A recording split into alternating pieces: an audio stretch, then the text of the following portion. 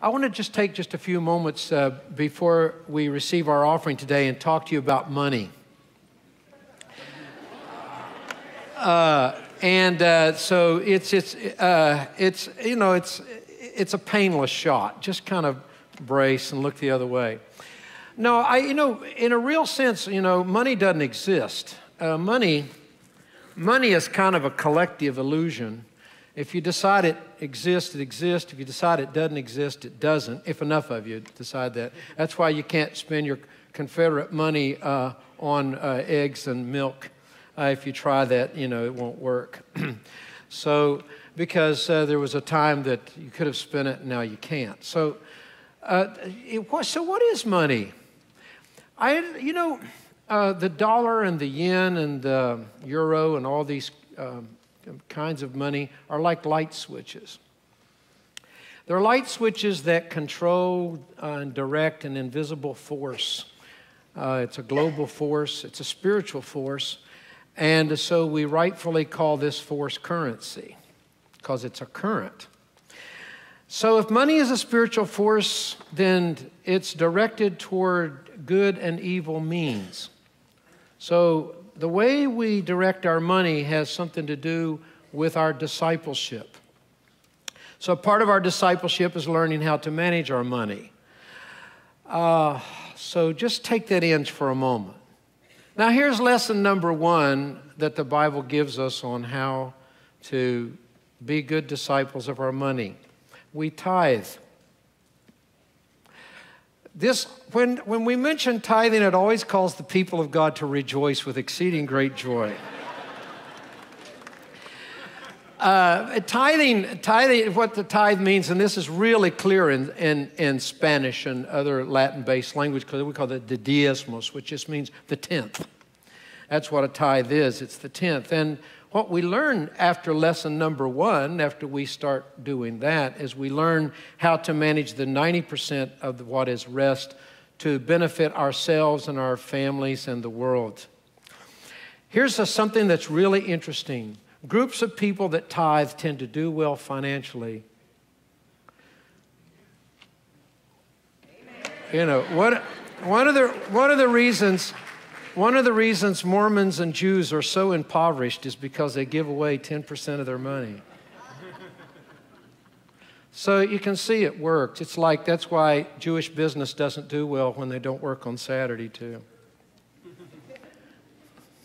That's why Chick-fil-A is doing such a terrible job too. It's shut down on Sundays. So these principles just, clearly, they work. And most of the people that do well financially when they tithe, it's not because they look at tithe like a law to obey, but it's a principle to adopt because it produces healthy living. When we become disciples, what that discipleship means is that we voluntarily learn and then adopt the beliefs and practices of our faith to everyday life.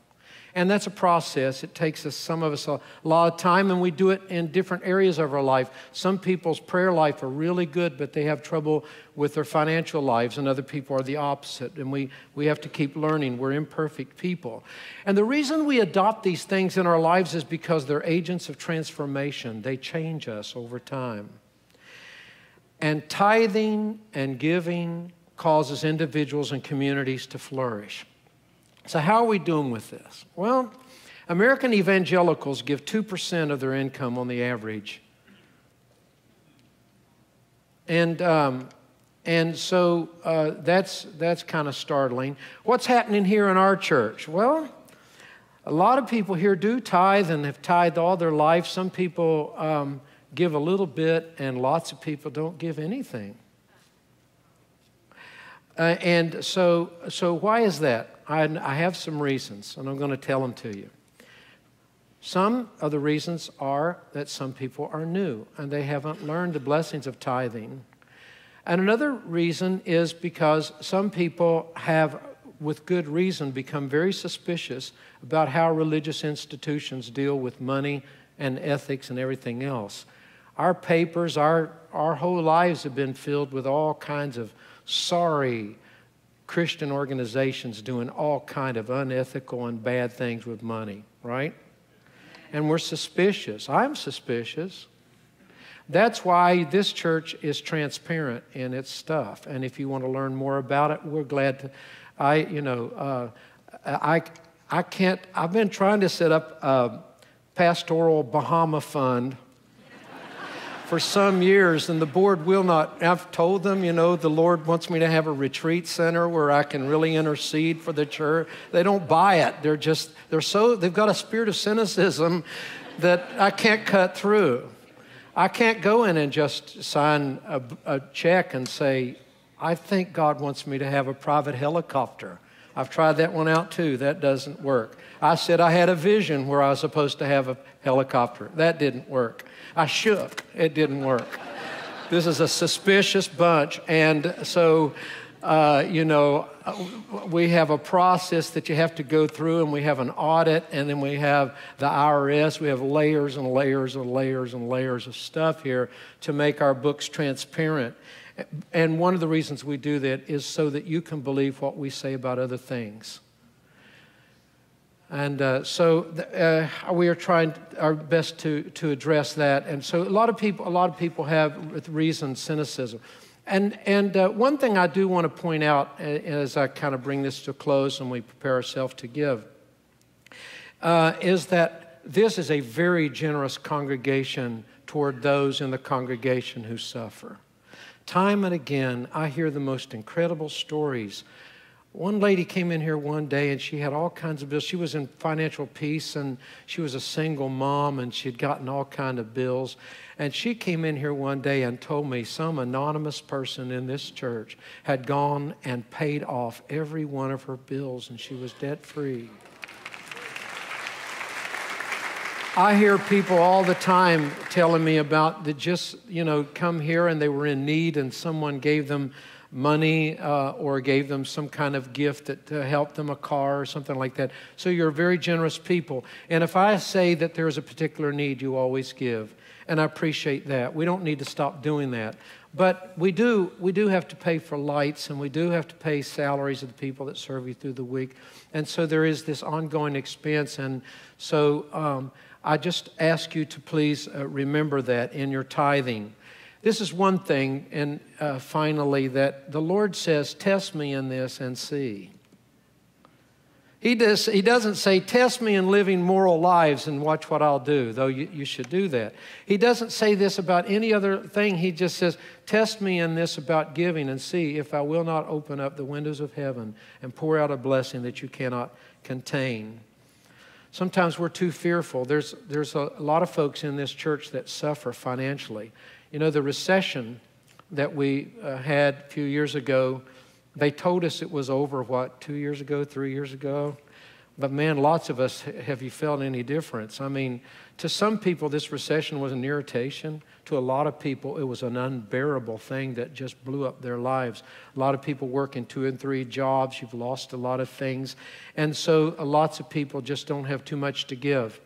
Let me suggest something.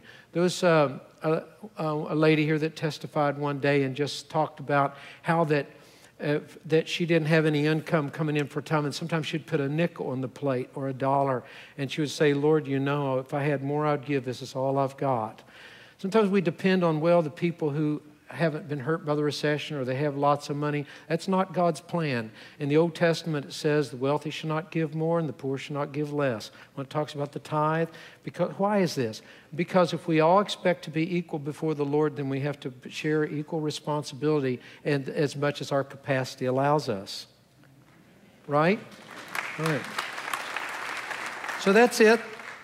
Nancy Black told us a few weeks ago how that she, like a lot of us, she gives electronically and has it all set up, automatically, and a lot of us do, I do.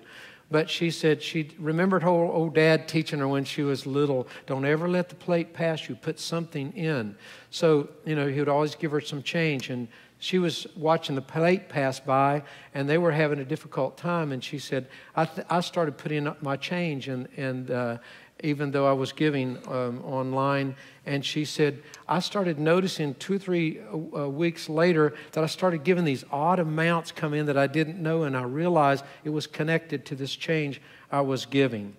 So anyway, current is moving through this building. It's moving all over the world. Some of that current is under your influence, and you have some switches to it called checks and called dollar bills and coins. And the question is, what are you going to do with that switch, and where are you going to direct your currency? Let's direct our currency to the right place. Let's just ask the Lord to help us to make that decision. Pray that our church will always make good and wise decisions with its money, and always transparent ones that will stand up before the world as they watch the way that we operate things. And now I'm going to just pray a blessing on this offering.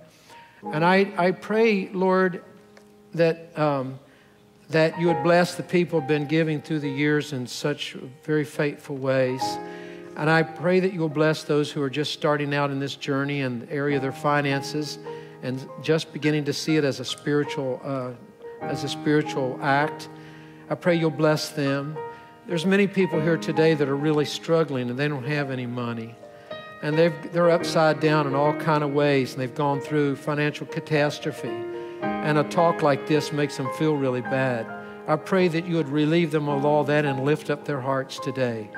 And I pray that you would give them an offering of praise that they can lift up, and an offering of encouragement to their brothers and sisters around them. And give them some other gift that they can give to you today. But in all of this, in our gifts big and small, we pray you would bless them. And Lord, you would receive them. And you would give them back anointed and blessed and overflowing in the mighty name of Jesus. Amen.